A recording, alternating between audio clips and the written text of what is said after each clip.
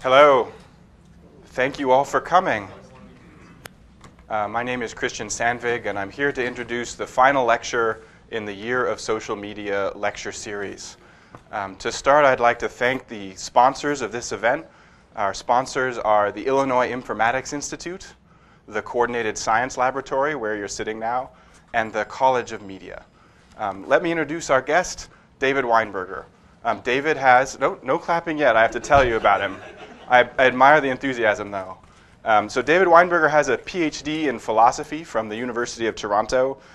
He has an incredible career. He has been vice president of strategic marketing at Interleaf and elsewhere. He's also consulted widely in industry for companies like Sun, Yahoo, and Microsoft. He is a New York Times best-selling author. He co-authored the Clue Train Manifesto, among his other books, which include Small Pieces Loosely Joined, Everything is Miscellaneous, and he's working on a forthcoming book, which I believe is, it's there, Too Big to Know, due out in 2012. Yeah, okay, he's not sure. He's a senior researcher at the Berkman Center for Internet and Society, and he co-directs the Harvard Library's Innovation Lab. In 2010, he became a Franklin Fellow of the United States Department of State. Please join me in welcoming our speaker for today, David Weinberger.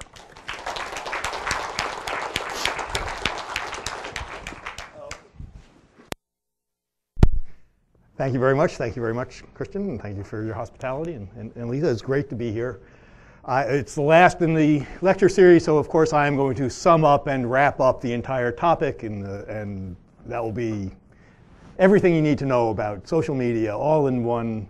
Unfortunately, I'm not doing that. So instead I'm going to, I would love to be able to do that, but I'm going to talk about what is happening to knowledge on the internet. A hyperlink is a little tiny thing. It's a very minimal sort of technology taken on itself. It doesn't get much simpler than that. And yet, hyperlinks, the cumulative power of, I guess, trillions at this point of hyperlinks, have had astonishing effects. So that the most important, most stable, secure, time-honored institutions that we have at just the touch of a hyperlink have dissolved. The encyclopedias have transformed, obviously. Newspapers have become disaggregated and then reaggregated on multiple sites, and we all know about the problems with the newspaper industry is going through. The recording industry, I don't even have to begin to tell you about. We know what happened there. And all because of a little tiny piece of technology, a little tiny hyperlink. And these things that we thought were so stable, so important, foundational bedrock, just gone or disappearing, vanishing, if they're not quite gone yet. It's really fairly amazing. We had no idea that our institutions were so fragile that they would shatter at the touch of a little hyperlink. So I want to look at one particular institution, that of knowledge, which has the same sort of solidity and gravity and importance in our culture as the others, and look at some of the things that are happening to knowledge thanks to the internet, as knowledge moves onto the internet. I'm going to be nowhere near comprehensive or conclusive about this. So first, just level setting. We've had a very firm idea in our culture over the past 2,500 years of what knowledge is. It has certain characteristics that we're very comfortable with, that we expect, that are well set in our minds, an image of knowledge. And for example, knowledge is hard won. It's not easy to gain knowledge.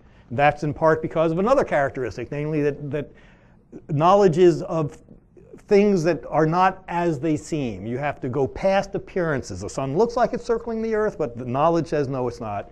And it's only because the world is not exactly as it seems that we've had to worry about knowledge. We've had to pursue knowledge. So knowledge is something that generally is under the surface.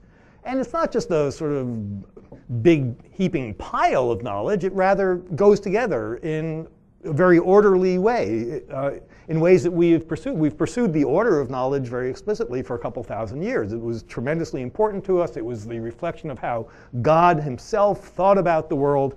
And you don't know what a thing is until you know where it is in this in this perfect order, this beautiful order as well. Knowledge has been that which is settled, that which we have agreed about. When we are disagreeing about a topic, when there's widespread disagreement about it, we say, well, we don't know yet. It's only once disagreement has been driven out, marginalized, that we then say, yes, we know this. This is settled. What is knowledge is what is settled and written down and all reasonable people agree to. This has given rise to a hope that was well expressed by Senator Moynihan, that everyone is entitled to his own opinion, not his own facts.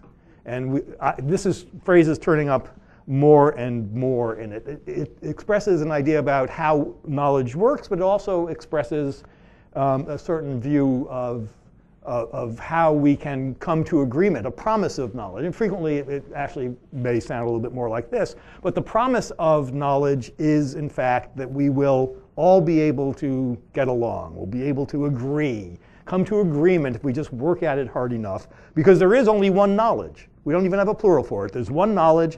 If we all, it's that about which we can all agree, that which will rescue us from the many disputes and disagreements that we poor humans have with one another. And so there's comfort in Senator Moynihan's phrase, which is why I think we keep hearing it over and over these days. There's comfort in it. And finally, our image of knowledge says, well, knowledge is possible.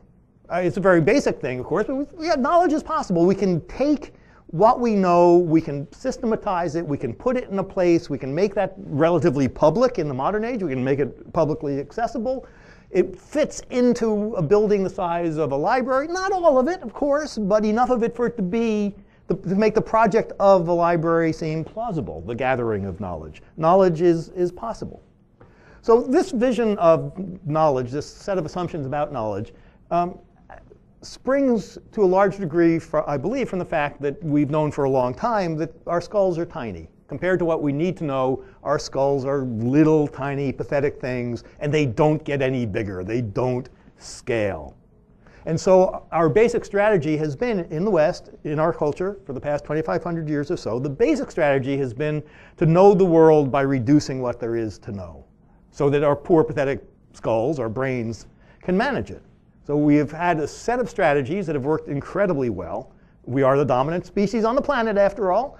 A set of strategies that manage this great, overwhelming abundance of what there is to know by reducing it, including one prominent way by breaking the world off into brain-sized chunks, and then allowing and enabling experts to master those chunks.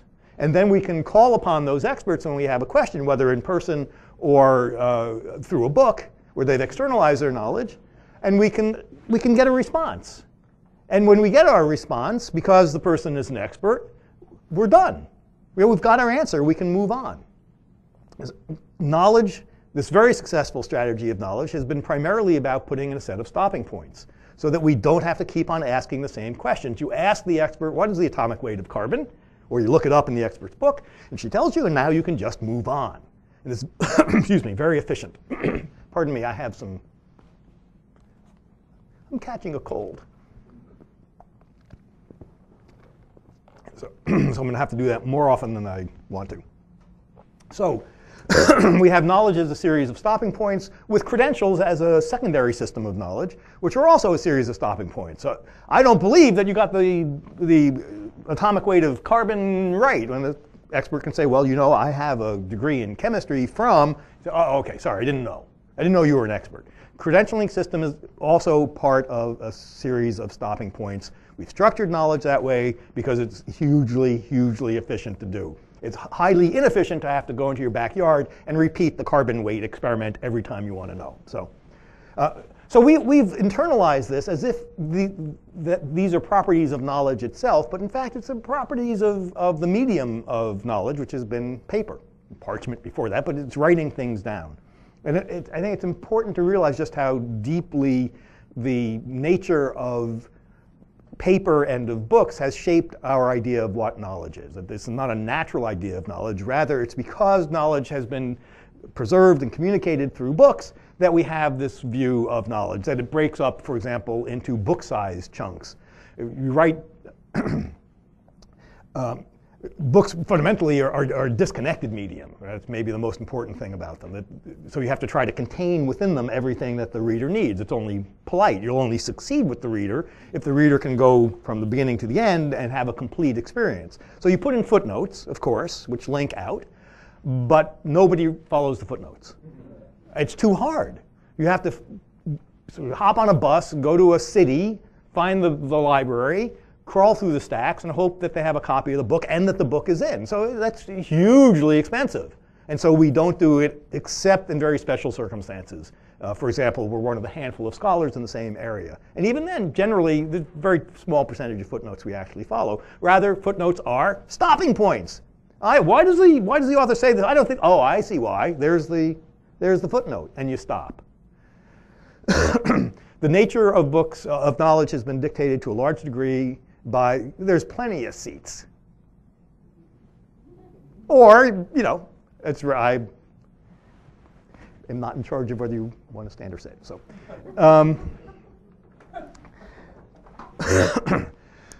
so the breaking up of knowledge into topics that happen to be book length is not an accident. It's because of this disconnectedness of books that we have to have the whole experience fit within a volume. So much of books have functioned as stopping points because that's just the nature of the medium. Paper is very, very disconnected. It connects to other sheets of paper that abound within it, but it is hugely disconnected from all the other pieces of paper and pieces of knowledge. So obviously now we have a new medium for knowledge.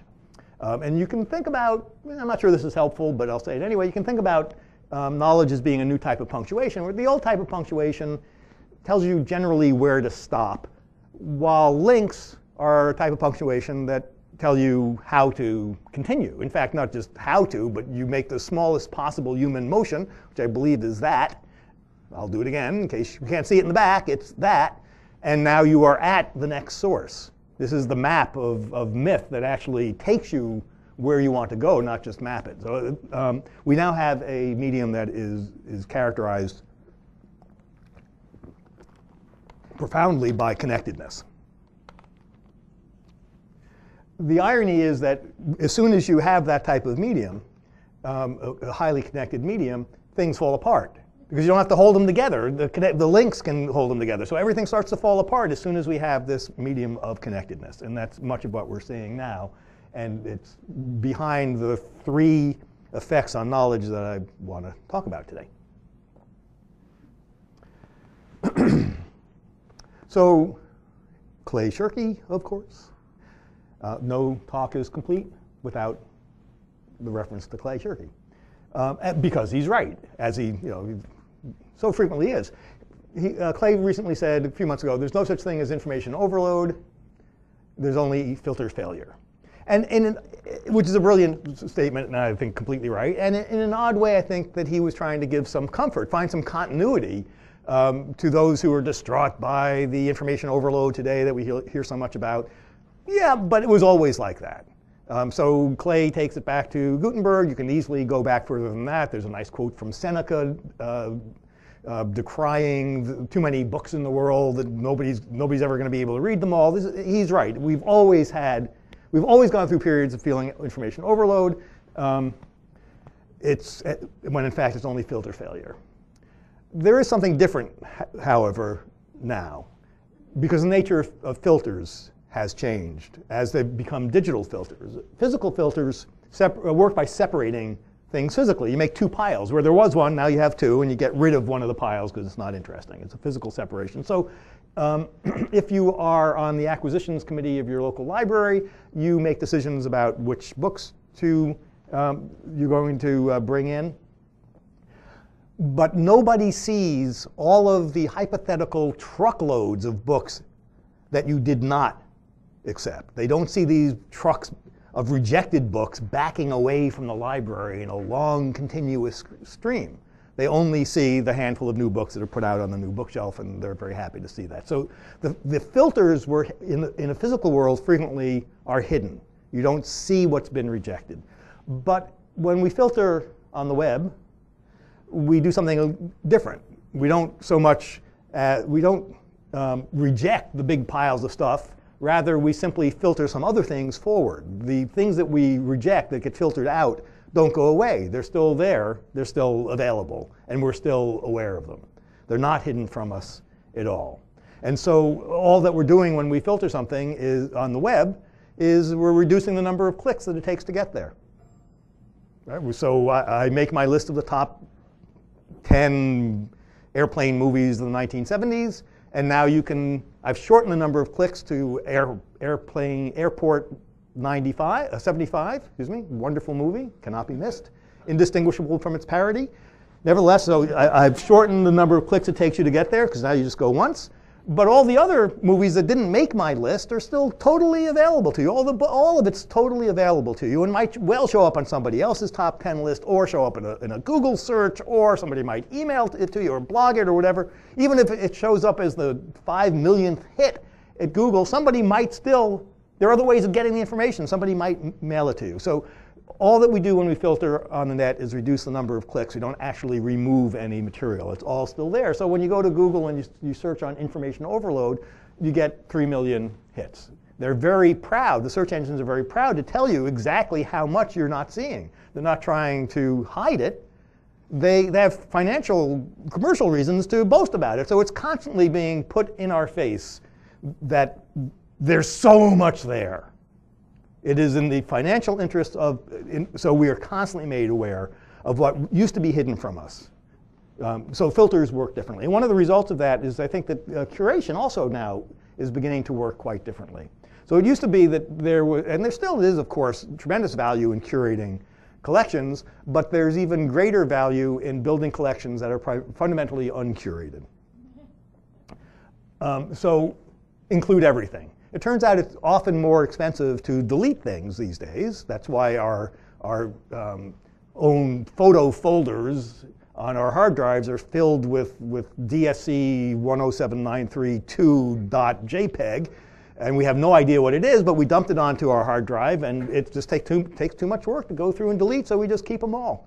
It's cheaper often to include than to go through and delete. But there's great value in including everything, or I guess I should put scare quotes around everything, but it's as close to everything as you can practically get. Because the alternative is that you have to make decisions as a curator about what is going to be interesting and useful and important to your users. And you'll make good decisions because you're good curators, but nobody can anticipate what's going to be interesting to everybody else. You just cannot do it. So if you are curating a news collection, you are very likely you would exclude the Lindsay Lohan, Britney Spears, gossipy, trashy stuff, properly so. It's not really news, et cetera. And then you would then have killed the primary research materials for this conference studying the effect of celebrity, media celebrity on women. You were right, but you couldn't know. You couldn't possibly anticipate what everybody's use is. And second of all, you can't anticipate history. So if you were curating in, say, 2007, you undoubtedly would not have included the meetings from the public library in Wasilla because you couldn't anticipate this. History is just funny that way. You can't anticipate. So yet you have to if you're going to curate. If you include everything, you are imposing less of your own inevitable restrictions on the collection. Plus, it's generally cheaper to do that as storage costs go down. But if you include everything, you then also have to provide very strong tools for people to find what they need. So rather than filtering on the way in, you can give them tools to filter on the way out. And one of the ways of reading the history of the web so far is it's a history of the development of increasingly sophisticated and useful and increasingly social tools by which we filter for one another. So filtering on the way out makes this useful in ways that you can't anticipate, and that makes it more useful. The fact that you can't anticipate it makes it more useful than any anticipated collection. So that's a very different approach to a way of thinking about knowledge. It's becoming increasingly common on the net, and as we hear more and more about data commons, and actually almost whenever the word commons is being used, it's being used in some sense like this. It's becoming, in many ways, the norm for how we deal with knowledge, that we would rather just get it all there and up than carefully curate it. We can curate it afterwards, once we have it in a commons. So this is a second effect of knowledge. The web only has any interest at all because there are different things on it. It's a web of difference. If it were literally the same page over and over again a trillion times, it would be of negative interest. The web only has interest because of all these differences, because of the nature of links, because of the way that it works, that we have anchor text and we have surrounding text. We generally provide some context for why we are sending this a user to another page, which, by the way, is a fundamental act of generosity that is uncommon among advertisers for sure, commercial websites that want to keep you on their site, but also for authors. Where authors generally don't want you hopping out. They count it as a failure if you leave their writing to go to somebody else's. But on the web, writers do that all the time, and not to put in links is to look selfish and narcissistic and a little personal echo chamber. So we put in links, we explain what the relationship is between what we've written and where we're sending you, and in every case just about, we are explaining the difference between that and this. It's a web of differences. That's what gives it its interest. And thus, it's also a web of small differences. It's a web of gigantic disputes and disagreements that will never be resolved. We have no idea in our culture what to do about that fact. It is throwing us absolutely for a loop, turning us inside out. We're getting apoplectic and depressed and enraged and occasionally gleeful about it. We don't know what to do with the presence before us of a linked web of disagreement that never resolves. And so we go through all sorts of fears, and each of these has its value and is right in its own way, but it's a symptom of our discomfort with disagreement. We've expended and continue to expend a huge amount of sort of psychic energy on the fact that we disagree. In fact, all of these, I think, are exposing a truth that we've all known for a long time. The net is exposing it, which is a very simple one. We just don't agree about stuff. We never have. And I don't think we ever will. And my evidence for that is all of human history. We've never agreed about anything. And by this, I'm being quite literal. I'm not saying there are no facts and you can believe what you believe, because that's a pernicious, false belief. There are facts. The world is one way and the world is not another. This is either a pipe or it is not. This may be a little exceptional, but in general, things are either one way or they're another. So I'm not saying, I'm not encouraging you to believe a bunch of crap because you want to believe it. I hope. I'm not encouraging that. Nevertheless, I'm pointing to what I think is an empirical fact, which is we're not all going to agree. Some people are going to be right, but not everybody's going to agree with them. There is no fact on the web that goes uncontested. Every fact has an equal and opposite reaction on the web. It's not always equal, but there is nothing that we all agree about. And as the web becomes more and more cross-cultural, nope, sorry, we got to give up on that as a hope. So it simply is a practical matter. Well, this portends, I'm not sure what the right verb is, but manifests an important change in the role of facts, which I would like to talk about briefly. And facts actually have a relatively brief history in our culture. It was basically the use of facts to settle social disputes. We don't know what to do about welfare or whatever. Let's check the facts. This is 19th century. The role of facts is very, very new. In fact, the history of knowledge in the West has been focused on knowledge of universals, not on particulars. Particulars are too small to count as real knowledge. Real knowledge, starting from Aristotle on through Bacon, is of universals. And it's actually only with Bacon that facts get any sort of credibility or importance at all as that which grounds the universals. But it's always, knowledge has been about the universals for a very, very long time. And the regime of facts is, in fact, really pretty new. Couple centuries. So here's Darwin, 1846 to 1854. He studied one factual problem, which is, are barnacles crustaceans or mollusks? They thought they were mollusks. Turns out they're crustaceans. It took him 7 years of dissecting barnacles to figure this out, to prove it.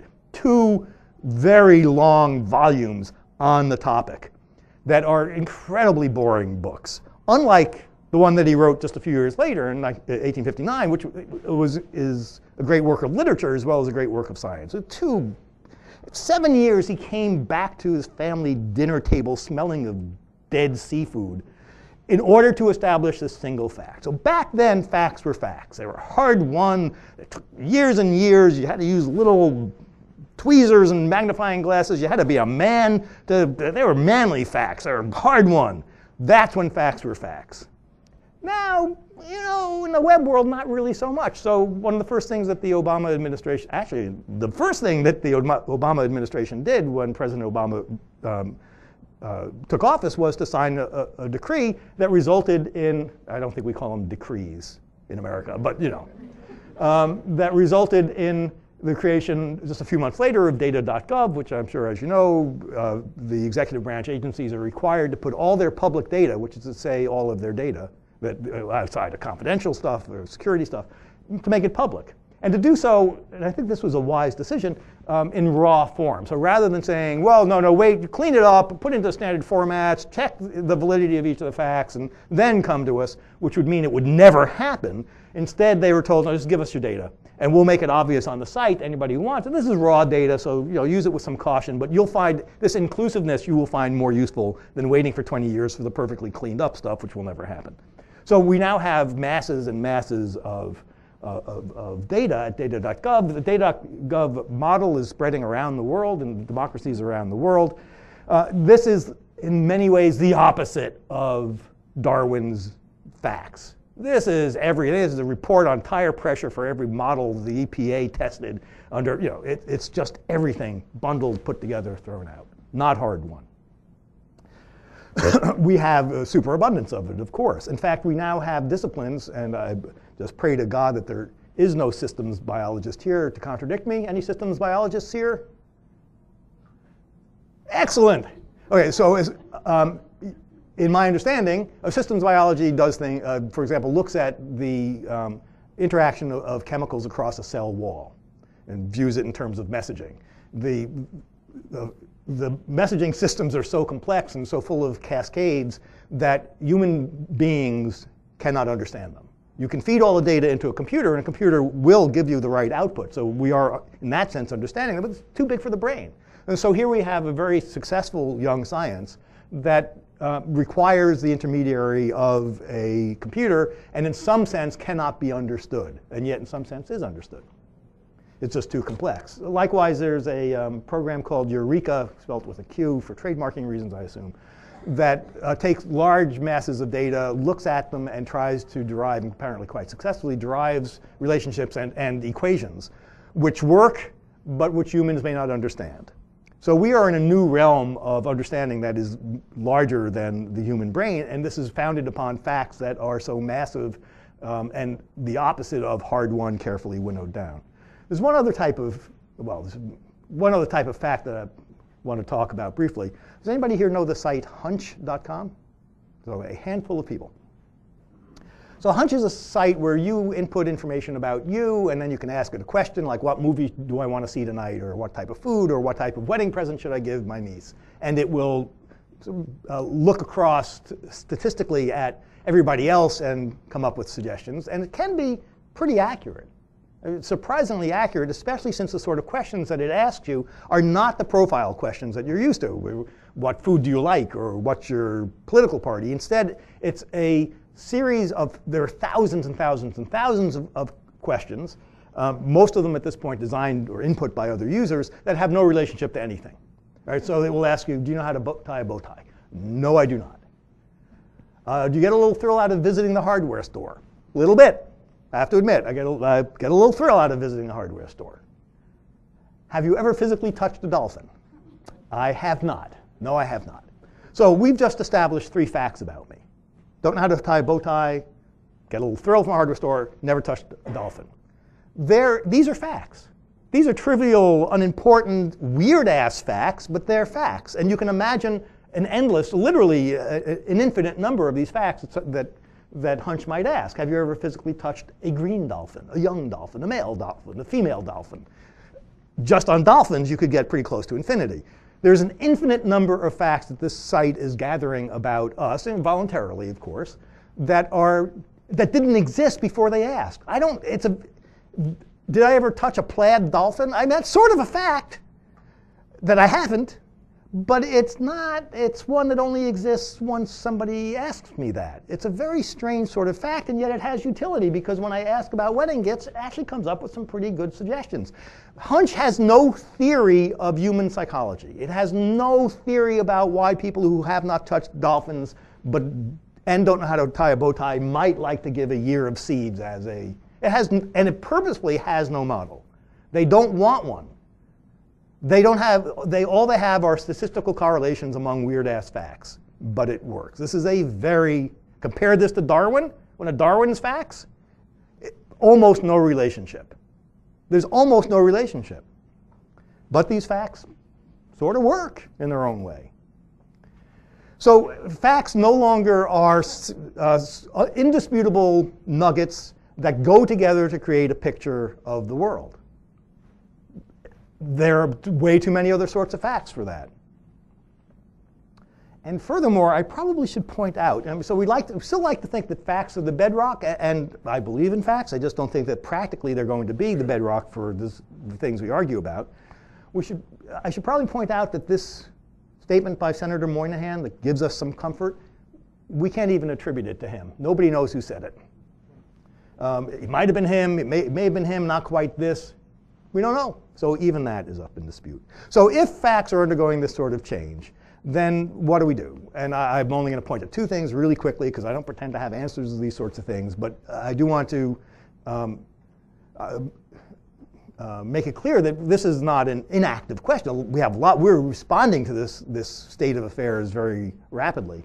And with some interesting things. One is, again, I'm going to be very, very brief about this, but one is the rise of namespaces as a way of dealing with facts, with worldviews that are in dispute, ways of organizing and categorizing things, of talking about things that are in dispute, but we want to be able to maintain the dispute, not have to resolve it, but still allow a type of intellectual collaboration. So a namespace, as I'm sure most of you know, is a information space in which things have different names, but you are able to map names to one another with some success. So restaurants do this all the time, but the biology is doing it now increasingly as well. So rather than having to settle unsettlable arguments about the right way of classifying things, what are the right classification schemes? This is a very active dispute among biologists. Instead, you say, well, OK, we can continue to argue, but the important thing is that we can also accept these as different namespaces and do some mapping. So at least we know we're talking about the same thing. So that's one approach. It's a really fascinating approach to maintaining differences and disputes while still enabling collaboration. Oh, cleared my memory buffer. Damn, I'm going to have to start again. Hi, great to be here. So the second sort of technique is clearly not just a modern one. We've been doing this for a long time, but I think it's becoming more important and more accepted as it becomes clear that we're just not going to be able to settle things because we disagree about too much too deeply. So when you go into a bar and you want a beer, and they give you a beer and you drink it and it's good, but it's not the best beer you ever had, it's not a perfect beer, you do not slam it down on the bar and say, barkeep, this is not the perfect beer, I reject it, and march out to the next bar. What you do is say, it's pretty good beer, it's good enough beer. Thank you. It's delicious, it's good enough. And that's pretty much what's happening to knowledge. That good enough knowledge is good enough, which is to say that we are becoming pragmatists in the philosophical sense about truth. So we just need knowledge to be good enough, and then we can get on with it. The question is, of course, what constitutes good enough? And that's, as we know, entirely context relative. So if you're wondering whether you should buy the new Harry Potter, well, formerly new Harry Potter, and you decide oddly to check the reviews, the 5,600 reviews, it's enough that 84% have given it 5 stars, so you say, yeah, it's probably worth the 15 bucks, right? It's not a big deal. If you're at eBay and you want to know whether you should bid on this $85,000 airplane, the fact that the seller has only a 90% trust rating should scare you off right away. 90% is a terrible trust rating at eBay, and especially for an item of that cost, whereas 84% is good enough at Amazon. And so we all make these decisions. If you have a health problem, we know not to do this. We know not to go to Reddit and try to crowdsource it.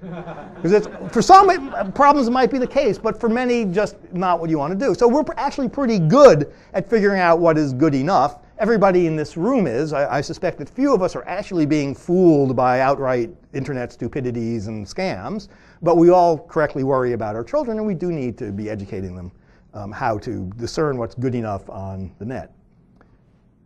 Okay, excuse me, the third area of change, and the last that I'll talk about, is in long-form thought, which is the hard case, right? Because if things are falling apart, if hyperlinks let things fall apart, long-form thought is a place where the order, the connectedness, is hugely important. That's where the value of long-form thought is. It's in the connection among the pieces. So if the digitizing of information is causing it to fall apart and weakening those links, then what happens to long-form thought? So just to be clear, long-form thought at its best, at its peak, is a logical argument that is extended beyond two premises and a conclusion, but chains that conclusion to the next one and it follows all the way through. And there are works in our literature that do this. Spinoza wrote in Ethics that did it. And it may not be logical deduction that's involved, but still, it's a chain of statements that take you all the way from A, everybody accepts A, all the way to Z, which is the author's radical conclusion that he or she is trying to get you to. So I want to be clear. I'm not saying in the course of this that books are going away. I'm not saying books are going away and that the Origin of Species is going to be replaced by a Twitter stream. I am saying, however, that I think that long-form thought is being dethroned, displaced as the highest, as the pinnacle of human thought. That God thinks in long form, and humans, our job is to discern that pattern, and that is the pinnacle. To write the book that starts at A, goes all the way to Z. That's the pinnacle. That's what's being dethroned. It doesn't mean it goes away. What it's being replaced by is something that is still under development, has not yet emerged, so it's early to know what it's going to be exactly. But I want to point to three problems with long-form writing that really only become trenchant in the age of the web, when we have an alternative to books, which are obviously the home of the long form. So this is the table of contents of our Origin of Species, which is a magnificent work. The first 5 chapters are the theory. Right? Lays it out. Beautifully done. Next 6 chapters are Darwin, 1859, sitting on Isle of Wight with his family, finally, after decades, deciding to write this thing down. He's going through mentally all of the objections that anybody might have to his theory. Right? So it's like a little, when authors do this, and all authors do this, because you have to anticipate the objections because you don't know what they're going to be, because you write in public, you write in private and then you publish in public, which is sort of backwards. Right? So you have to write in private and anticipate, going through the fugue state of what are the worst things that people are going to say to try to make me look foolish and wrong. And then you anticipate them as best you can. Imperfectly, of course, but that's what you do. It is a weird artifact of writing on paper and publishing on paper. Second problem with long form is that you're trying to get your readers to Z. And so even though you're maybe in a very interesting landscape, and there are many, many things that they're interesting, that they might be distracted by, you view them as distractions. You want to get them to Z. You can't let people wander off to see everything else that's interesting. You need to keep them focused in your writing to make sure you get them to the all-important Z. And so in a sense, long-form writing isn't long enough. It forces us to have a focus that is unnatural, to steer away from things that are interesting because they don't get us to Z. The third problem with long form is that hardly anybody ever gets to Z. There are very few long form works. I would actually love to have more examples than the few that I've thought of, where that actually work, that actually took you all the way, that you started here and at the end you were saying, yeah, the author absolutely nailed it. Usually, even something like Kant's Critique of Pure Reason, which is a hugely important work in our culture, a work of genius, Nobody gets the Z. Nobody finishes that and says, yes, absolutely. Kant nailed it entirely. I now believe. No, you get to about D and you say, this is really interesting. I can see why it's important in our culture, but he's really, no, he's crazy. You know, it's just too far off. People rarely get all the way to Z. Long form argument is overrated. It usually doesn't work. Sometimes it does. Origin of Species. There's some stuff by Peter Singer. Some of it works. Usually it doesn't. So I'm not saying that, therefore, long form is being dethroned, not removed, but dethroned is the pinnacle, and therefore everything's going to be in short little chunks. I think instead, clearly what we're seeing is a type of web form thought emerge. This is in chrysalis. We don't know what it's going to be finally. But if Darwin were alive now, it seems pretty clear to me, I suspect to you, that what he would be doing is posting on his blog about, along the way, about what he's discovered. He'd be posting from the Beagle. And for the next 20 years about what he's doing, what he's thinking, and he would be linked to and linking to a community, a network of people who agree, disagree, hate him, think he's fabulous, have another idea, agree with this, disagree with that. It would be within a web of ideas. And then when he published his long form work, if that's what he wanted to do, that would go in here. And that also then would be linked and would gain value from all of the links going in and out of it, all the way up to travel agents who see this as a way of selling trips to the Galapagos. The network itself would be the locus of Darwin's knowledge, of the knowledge that Darwin was generating. The network that grew up around, the web that grew up around his work would have more value than his work alone. And some of the nodes would be complete crackpots and not worth reading and degrading of the value, but overall being able to see the play of ideas out in public, the objections and the elaborations, has more value than just having the book in your hand as a closed volume. It may, in fact, just be that this sort of map is a better map of how the world is than the long form map is. Maybe God doesn't think in long arguments. Maybe God thinks in big, messy webs. And so I started off by asking, why have so many of our institutions turned out to be so fragile? And obviously, I'm not going to answer that.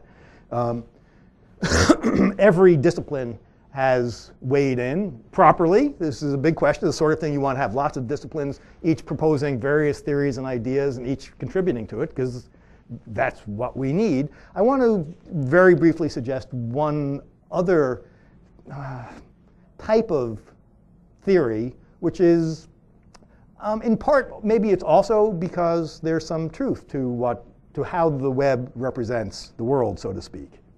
Maybe there's some truth to the web structure, that in the web we see some things we always knew, but we couldn't recognize in the world of print-based knowledge. In fact, the metaphor of these institutions shattering, I think, even though I introduced it, I think is misleading. They didn't shatter so much as we burst them. We couldn't wait to burst out of them. They were bursting at the seams because there were some truths that they were suppressing. Because the paper is not very good at it. The world is super abundant with ideas.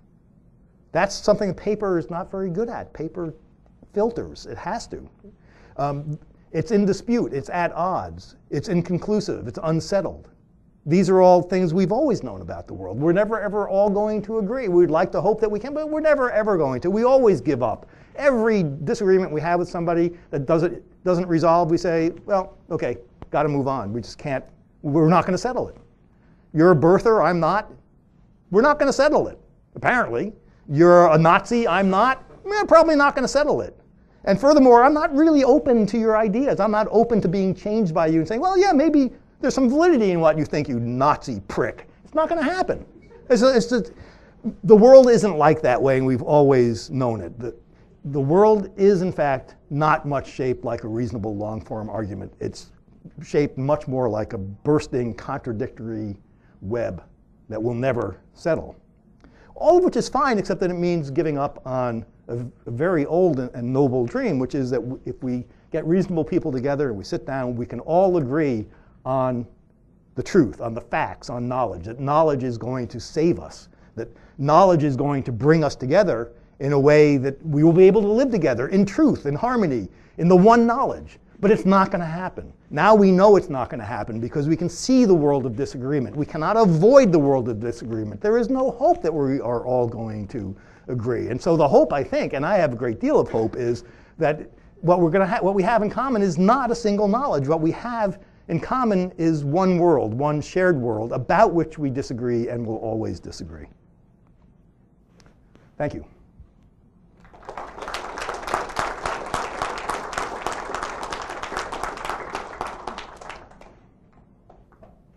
Questions? Yes, sir. What's the role of the university in this new world? What is the role of the university? Well, so in some ways not very different, because universities have always been, at least have said that they're about the exploring of ideas and the opening up of reasonable disagreement. And all of that's true. There has been and again, this I think is fairly well recognized, and if you disagree, you'll let me know, but there has been a hidden, say, homogeneity in universities. This is just about inevitable, but there's a politics of homogeneity in universities and in every human institution, newspapers as well, where foreign beliefs, foreign to the accepted beliefs, are marginalized. There's also been a tradition in universities of relying upon traditional curatorial forms of accreditation, publishing in paper-based peer-reviewed journals where the fact that there are so few pages in the journal actually counts to the credit of the professor who manages to get published in them. And I believe that we are now seeing, for multiple good reasons, a reaction against honoring that type of publishing alone and embracing not only publishing in peer-reviewed open access journals, but in the participation of, say, young academics, young at heart anyway, who are living their academic and scholarly lives on the web in conversation, in contention, and with a great deal of generosity of their ideas. That's going to make a lot of trouble for tenuring committees, but they'll have to deal with it. Well, yes, sir.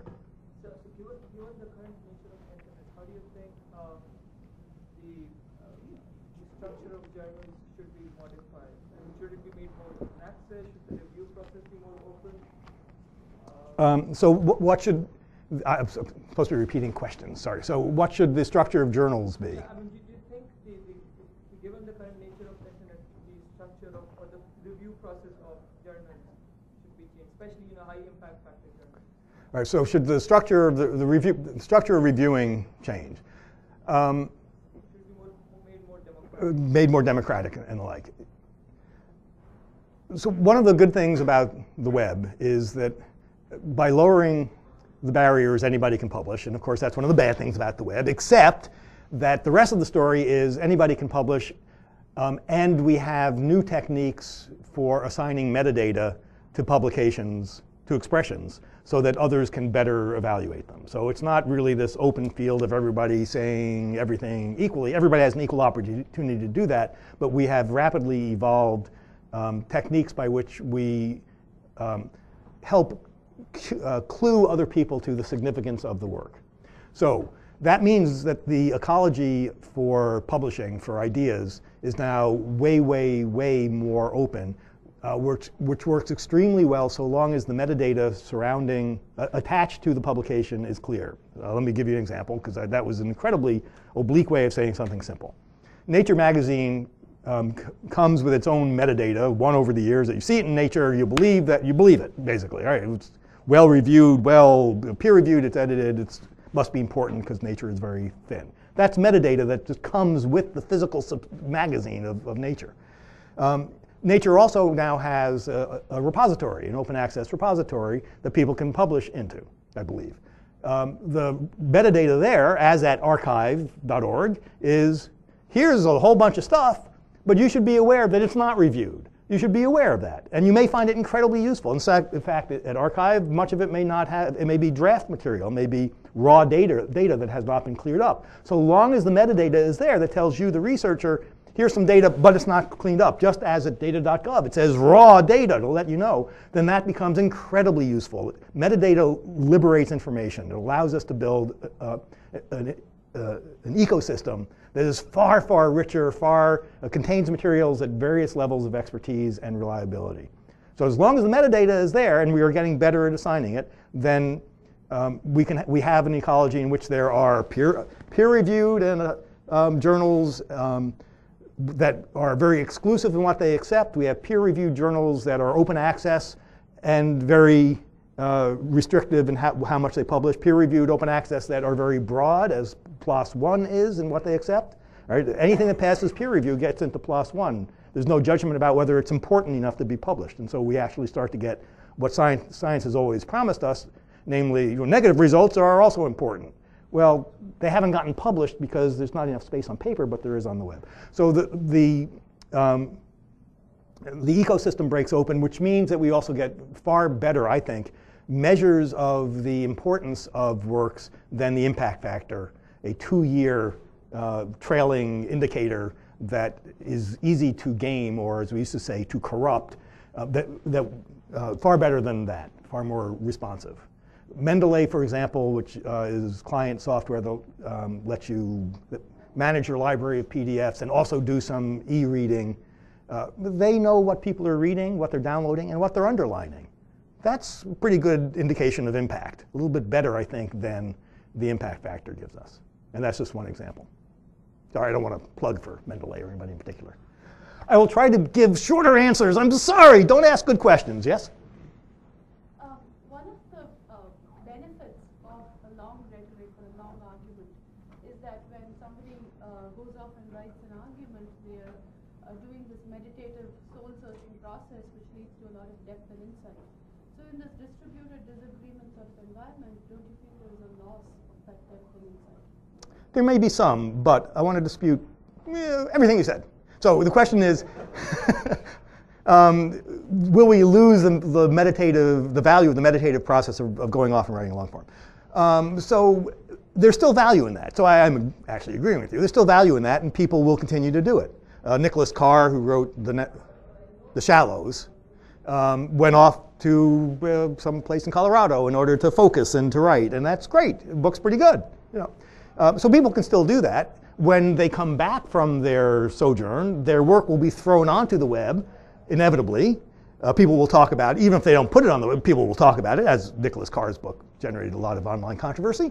And there's more value, there's additive value in having that long-form work done in isolation, meditatively, put onto the web. So ultimately, I think the long-form gains value. People will still write it and gains value from being webified.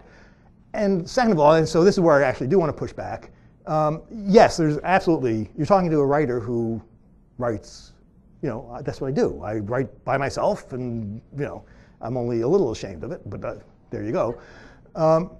There's also tremendous value in the other model. So that model is basically Descartes. But Descartes has to think about the world by sitting in a cabin facing a fire by himself, uninterrupted, so the world will not impede upon him, so he can have his long-form thought. And that's great, but you end up with, in his case, with what is basically a schizophrenic or psychotic worldview that imagines everything is in his own head. That's where that exercise led. The alternative view is say, well, there's tremendous value in thinking in public. We all do it. We all engage in public because we think there is value in, and I think one of the models that is growing is in fact the web one that says the locus of thought is not usually in the individual sitting alone in a fire having semi-psychotic thoughts. It is in the thinker who is thinking in public and in conversation. The locus of value, the knowledge itself, is in the network, not in the individual skull, because skulls don't scale, but networks do. Yes, we can. What do you think motivates people to share content on the social media? What do I think motivates people to share content on social media? Sorry.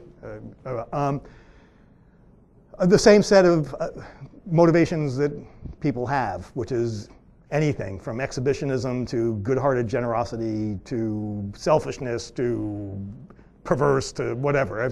We're human beings, so I don't know. Same as everything else. Could I give a broader answer? So we understand knowledge in terms of if I want to step into a new field, I want to learn something brand new. I find these books, the pivotal books, I study with these people, I go to do that. That's the old method of it. But I know how to get access into that because I know what the books are.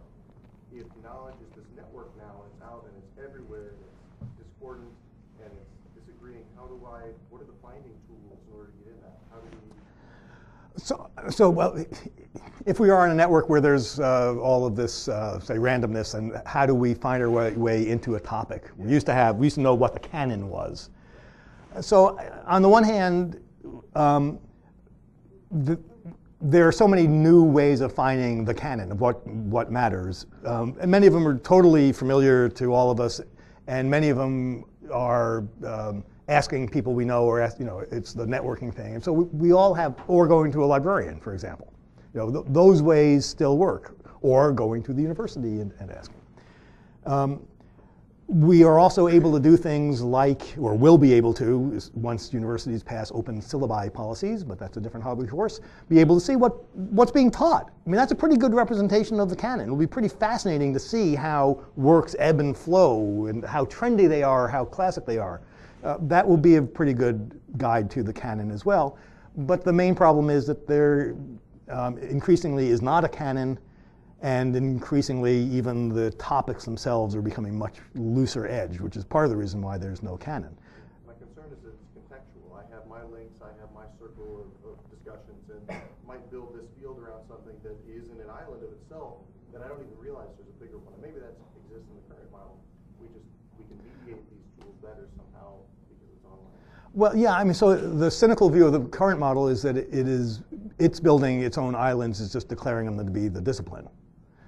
And that, in fact, when many people build their own islands, that is, they cluster around themselves, the sorts of things that they find interesting and relevant to the question that they're pursuing, and especially when they're doing that in public and we're able to link these up, that we get a much, much, much messier world, much harder to master, because the boundaries aren't set, but a better reflection of how the world actually works. The world actually does not divide itself, as we've known for generations, does not divide itself up neatly into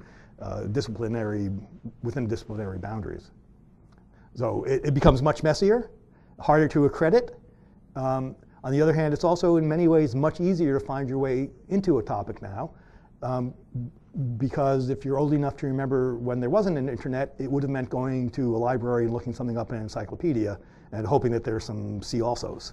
It was not a good system. It was the best we had, or asking the librarian. Sorry, I work with librarians, so. And then you, sir. So I like the idea of a public space where we celebrate disagreement rather than trying to. Yeah. And I can sort of see your point that as we look at the web, it sort of symbolizes, makes visual the fact that we disagree. But I also wonder if that's completely true. And I give an example of, during the Kerry and Bush debate, I looked at multiple sites that confirmed that John Kerry had it. I know people who look at multiple sites that tell them that, the birther movement is the way to go. Obama really shouldn't be president. And I wonder if instead of the web showing us a world that is in disagreement, rather it sort of provides multiple spaces that confirm our own worldview.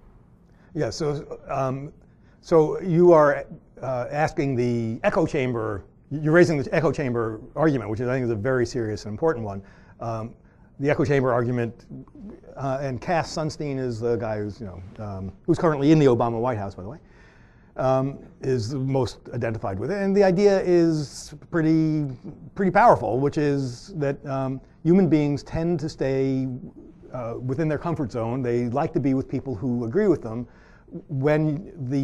Since the net offers so much freedom about who you're going to associate with, what you're going to read and so forth, you will tend to read stuff that confirms your beliefs, and thus an echo chamber, and this will not only reconfirm your beliefs, it will tend to polarize your beliefs. It drives you to the extreme, and there's some evidence that happens. This is such a difficult and important question, and I don't have an answer to it. All that I would say, I guess I would say two things. First is that it's a way harder question than the more you look at it, the harder the question becomes, the less resolved it becomes. For one thing, it's a comparative question, and this is Yochai Benkler's response. He says, well, I'm going to paraphrase pretty grotesquely here, but Benkler's response is, compared to what? The question isn't, is the net perfect, is it better than the old media regime? Are we more open or not? And even that question is very, very hard. So again, paraphrasing very roughly, Sunstein says only 15% of politically committed sites have links to opposition sites. And Benkler's response is, I think, exactly right, which is to say, okay, I don't know whether I should be happy about that or sad about that. I could say, wow, 15% actually link out, or I could say, wow, only 15% link out, compared to what? So we're comparing it to the old days of newspaper and Walter Cronkite, where you had basically a bunch of white guys telling you, here's what's important, here's what you should think, and they did a great job of it, and it was, nevertheless, it was 30 minutes a day. If you watched the TV, it was a single newspaper, and sure, the newspaper gave you stories from around the world that you otherwise would not have sought out or cared about, but you probably skipped them. We don't know how much people read. Yeah, there was an article about something in Africa, but we weren't reading it, we don't know. So the question is a comparative one, and we don't have a baseline. Furthermore, it's very likely, I'm going to guess, based on no data, based on no data, that frequently that it may well vary by topic. So that when I'm searching for political news, I go to, I'm totally typical. I'm a Boston Jew. You got everything you need to know about me right there. And so, I want to see what a new ruling from the Supreme Court. I don't understand its import. I don't go to a conservative site because it's not telling me. I go to Huffington Post or someplace else that's aligned with me because that is, for me, more useful information. So I'm being bad echo chamber boy when I do that. But maybe I do that for politics and not so much for movie reviews or book reviews. We don't know. We don't know whether we should be looking at the links or at the behavior. So it's this huge pile of we don't know. Second point, which is much shorter, fortunately, is in a sense it doesn't matter. We should assume, given human proclivities and neural science, apparently, that yes, we are going to do that. We're going to reconfirm what we already believe. Confirmation bias, all that's true. We must therefore educate ourselves and our children against that insofar as we can. So in a sense, unanswered questions don't matter because we still have to behave the same way. So would you care to speculate on, let's say this evolution continues more or less in the direction you outlined. What do you think the consequences will be for the way we live? The consequences for the way that we live? Well, so I'm an aging hippie, and so I would like to believe that we will get more comfortable with difference and disagreement and recognize that it's not going to go away, therefore we have to share a planet. In fact, I'm an aging hippie, so I think we're probably screwed. How does, I don't put this one specific example solely on the internet, there's other closed loops that fostered it, but how does this new system, this long-form system, deal with deliberately false information being perpetuated? I'm thinking of Sarah Palin's death panels, where there's actually no actual mention of that phrase anywhere in the actual law that's being written, but because it got repeated enough on pages and never actually challenged, it seems to carry as much weight as any other web page purporting to describe the news. So how do we overcome that, and how do we avoid a situation where, because I have the ability to publish on WordPress, I can suddenly invent my own reality of, the tangible reality around me? Is there a way to use this? Well, so there are obviously bunches of attempts to come up with systems, some successful, some not so. So the fact-checking sites are actually pretty good and have an effect. I mean, they have some, they're not perfect, obviously, but they have some effect. And you're right that it's not simply an internet thing. The mainstream media, I mean, look, sorry if I've told you my politics, so I'll delve into this. And if you don't like the example, it's just an example. But mainstream politics, mainstream media they cannot resist Bubble Boy. Remember Bubble Boy? 24-hour news cycle on nothing. And they cannot resist Donald Trump. And they cannot resist birther arguments that are currently in a 24-hour cycle about how the birther controversy doesn't matter, is irrelevant. There seem to be some economic things going on that is driving the mainstream media to be as bad as most people think of the internet is. I was at an early conference on blogging and journalism. It was small, it was a Berkman thing. It was just 30 people, the New York Times, a bunch of other people, a bunch of bloggers. Jeff Jarvis was there, who I mentioned on purpose. And the newspapers at this point, there's like early 2000s, 2005, mid 2000s, were saying they're disparaging the bloggers. Bloggers only care about, they're in their pajamas in their parents' house and they're blogging about crap. And this was shortly before the Michael Jackson trial, so we can pinpoint this. The newspaper said, yeah, the bloggers are going to be all over this. And I believe it was Jarvis who blogs on this topic. I actually very much like what he has to say in general. He said correctly, he predicted correctly, he said, no, the newspapers are going to be all over, and the mainstream media are going to be all over the Michael Jackson trial. It's barely going to make a dent in the blogosphere. And that's exactly right. The blogs, what are you going to say about it? But newspapers, nonstop coverage. So this is not simply an internet issue, but it is also. And so there are some techniques, and we hope there'll be more and more. There's Scott Rosenberg has a site called, that you can Google, where you can report newspaper bugs. It has the word bug in it. Mistakes in newspapers as central clear. There are attempts to do it. None of them are going to succeed. We're going to be continually washed with misinformation, lies, and the rest. There's nothing, ultimately, there's no way of eradicating that from the system, I don't think. It's a little depressing. On the other hand, the one thing that we learned from it as we observe this is we're not really a rational species, and we shouldn't be expecting that we're going to be a rational species. We like gossip. We like stuff that isn't true but sounds good. I guess I'll go around like that. Yes, sir. Yeah. So some people are making an argument that this period of openness with the web and is sort of a blip. Yeah. Tim Wu would argue yeah. It's going to get locked down. Yep. What do you make of that? And the second part of that is there something about the web form as a media artifact or a technology, like you started with the hyperlink? Is there something about that that's going to impact the way the industry shakes out and how open it's going to be in the future? So the first question is the internet going to be shut down and turned into cable TV? Yes, unless you do something right now. As this is well on the way, and it may well be that we're taking the greatest chance for a democratized human renaissance of art and knowledge and spirit and turning it into cable TV for the benefit of Comcast, Verizon, and a few others.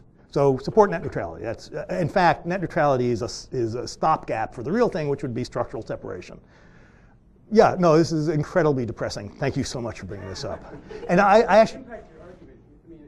Oh, so this is, I'm assuming that my argument here assumes that the net continues as what it is, but the net is unlikely to continue as what it is, so all of this was a waste of time. I'm so depressed. Yes, sir. I find some of the ideas that you put forth, actually the majority of them, really conversant with Daniel Quinn's work. Where there's this sort of notion of like the great forgetting, like sort of returning to remembering former systems of organization, right? And like you look at your argument in the digital realm, I wonder if you would make at least two suggest an alteration in human organization in real space. Okay, so there's two parts of this. This is Daniel Quinn, who I don't know. I'm sure I should. I have found over the past 10 years as I've been thinking about this, or 10 years since I've been writing about it, but longer than that thinking about it, that I continually come back to a notion that I don't entirely trust of mine. It's not original with me. That you have to explain why we leapt into this weird technology so quickly. Because the web is really, really weird. The more, especially if you're old enough, you remember everything about it is inverted from the real world. It's like a bizarro world, and yet people have run into it and embraced it with joy. And so you have to ask, why did we do that? And I have always thought in the back of my mind, and occasionally in the front of the mind, that one of the reasons that we did that is because it feels, it clarifies ideas that we've always had, but that our previous media were unable to express. An easy example is the democratization of ideas, which has some terrible effects, and et cetera, because the bad ideas get in and the rest of it. Nevertheless, it's liberating. It feels liberating to have moved onto the web, especially as somebody who grew up without the web. moving into it felt liberating. And what was it liberating? Old ideas that we all knew that were true, that people do have that people are curious, that we want to explore as much of the world as possible. So much of our, especially younger educational system, is predicated on a lack of curiosity. But we always knew we were curious, and we knew that we wanted to talk with one another and to connect. We knew that we were a social species. We knew that knowledge was always up for grabs and in debate and in dispute. And this was all stuff that we knew. And so the web felt like a liberation, and thus a return. Sometimes that's expressed as a return to a prior state, but it's actually an internal state or an internal awareness, I think. So that was the first point. Yeah, I think you see this all over the place, but it's hard to notice sometimes because this is the way in which the digital is affecting the real. Because it's the new normal, and what normal is not, so it's sometimes hard to realize. I'll give you one not very good example, which is physical stores are organized to use space against you. They put the well-known, right? They put the good stuff in the back, the popular stuff in the back to force you to walk by the end cap stuff, to see stuff that you didn't want in order that now you may want it. They make you walk the length of the store. Websites don't do that. If they make you wade through stuff, even a single ad, you go somewhere else. We have gotten really used to genuinely customer-based sites that really take our needs first, and those are the ones that succeed. To some degree, you are beginning to see that in stores. And Staples is a particularly good example of it because they're doing it explicitly. They have thought, how can we get customers in and out faster, because that's what they want. Whether they succeed or not is a different question, but at least that is their operating philosophy. Increasingly, we will see things like that what we've come to expect from customer support on the web is affecting how customer support is done in the real world as well.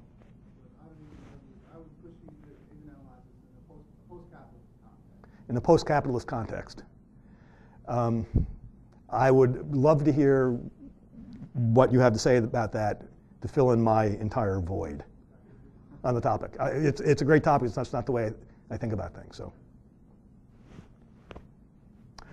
So the first question that we had asked about how all of this is going to affect the university, and my question is actually how all of this is going to affect early education. When I was a kid, I had all of my facts neatly aligned in my book. I went to the library and figured it all out. Whatever. But now we assign something to a 7-year-old, a 10-year-old, a 15-year-old, and they have all this, as you called it, the web form, almost network way of getting to that information. So how do you think, and what's your opinion about how all this web form thought will influence the early education system, which will then progress our knowledge through the next year? So how will all of this affect the early education system? And my opinion on this is as valuable as my opinion on post-capitalism, but I'm going to express it anyway. So our children went through very good public schools. Youngest is 20, so it's not that long ago, and they were still being told how many internet resources they could use to write a report, as if the internet is nothing but a source of misinformation. And as if when they leave school, when they need to know something, they are going to go to a physical library. But they're not. They're going to do what all of us do, which is to Google it or whatever. We're going to go on the web. Of course we are. So first thing is I would much rather see young students being told, assuming that they have access to the web, and there's a digital divide question here that's very important. Put that to the side. That go explore and come back in with your web sources and let's talk about it as a class. Not 3, but you are going to be seeking knowledge on the web. That's how it's done. It's the right way to do it. So bring it in and let's find out why the Stormfront biography of Martin Luther King, which for a long time was the #1 hit at Google and is a white racist site, how you can tell. What's the media literacy for that? So that maybe you can become. So that's the first thing. But the second thing I think is going to be harder, which is we are still, if it is in fact the case, as is my hypothesis, that knowledge's medium is the web, I don't think that's a radical hypothesis, by the way, and not books, that we actually look at the web, the network, as where knowledge lives, then you succeed by building knowledgeable networks, not simply by building smart people who can sit alone in a room and write a book. That's a good thing to do too, but I would rather be teaching children to think collaboratively, think together. Right now, the system is increasingly focused on individual testing. I don't think that's how we build the next culture. I don't think that's how the next culture is going to work. I believe, and I don't know, that the new generation of academics, for example, are going to succeed by being out in public, sharing their ideas, and participating in, and being the nexus of webs of incredibly smart, passionate people who contribute, disagree, agree, and build a network that has far greater value than any particular node has. It's not how our educational system is geared at the moment, but I think that's that's how we're going to evolutionarily advance, because skulls don't scale, but networks do. That's the hope for scaling knowledge. Yes, sir. I thought your data.gov example was sort of like ill-timed, because Yeah. actually talk of shutting that down. And I was wondering if you could speculate, since things are sort of gestating, we don't know what the web is going to look like and knowledge is going to look like, on the probability that with public funding drying up, our knowledge will be increasingly owned by for-profit companies and siloed away in databases that only people with access to, major universities perhaps, will be able to access instead of this open web. Yeah, so data.gov was almost shut down. It was actually almost, I think, cut in half in the Republicans' initial budget. Yeah, that would have sucked. That was shocking. That was shocking, especially since that model has been embraced around the world. We would have been laughing stocks, not for the first time, but we would have been laughing stocks. All of this, so you're worried. It's a tad ironic that you're worried, as you should be, that our precious information, knowledge will be therefore handed over to for-profit corporations, locking it up, whereas the reason that's happening is that the non-for-profit organization can't manage to find the paltry funding for data.gov. Knowledge is at risk. Right? We don't have many institutions that are willing to step up and fund it, even when the funding, in some aspects, the funding is relatively minimal. There's some projects that would be expensive and wonderful to do, but some of it's just minimal. Just keep the damn data, will you? Put up a repository and let us access it and give us a search engine. It's not that hard. It's really not that expensive. So there aren't that many institutions that we can rely on. We give our photos to Flickr and our tags to Delicious, and it gets shut down, and then it gets rebought as of yesterday or whatever it is. It's all at risk. And the government can't be totally relied upon to do this either. I would suggest that there's one institution that is in a particularly good position. Yes, sir, I'm looking at you. One particularly good position to provide continuity of knowledge. Universities. Universities are going to be here for a long time.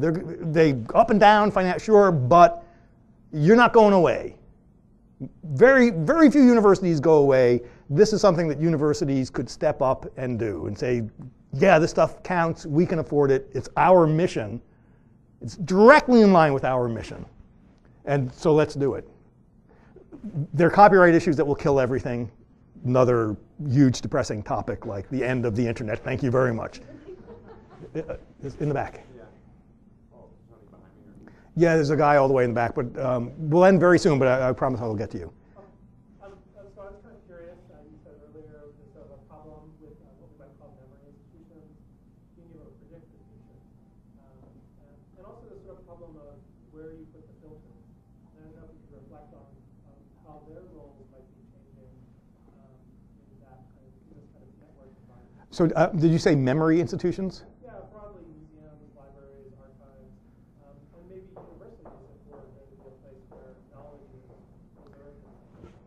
So in the interest, that's a great question. Where do these memory institutions, museums and libraries and universities fit? I'm hoping that as they feel more and more under threat by the democratizing of what used to be their own domains, that they will step up and realize that they have an important future as exactly memory institutions. In the interest of time, I'll just point you to, if you're not following the Digital Public Library of America stuff, DPLA, it's very interesting. There's a little hope there for libraries stepping forward and providing open access to our heritage digitally. It's very interesting, DPLA. And finally, yes, sir? I have two questions. I'll just go with the first one. At the beginning, you were talking about institutions being fragile, but a second ago, you were talking about universities being, relatively, being able to withstand any storm. So how do you mediate that? So I had said that institutions are fragile, but universities can weather any storm. Right. I'm not declaring all institutions are equally fragile and equally the same way. Newspapers as commercial enterprises are at risk. They could go away. I don't think anybody here would be shocked if in 10 years newspapers had crumbled. Universities, for a variety of reasons, none of which I have any particular insight into, you know as well as I do, we have a serious commitment to them, and they look to me to have some longevity. So in a way that other institutions don't. So it's not something about institutions per se, it's institutions in the context of economics and all the rest of it. So. Well, on that note, on the longevity of institutions, let's all thank you very much.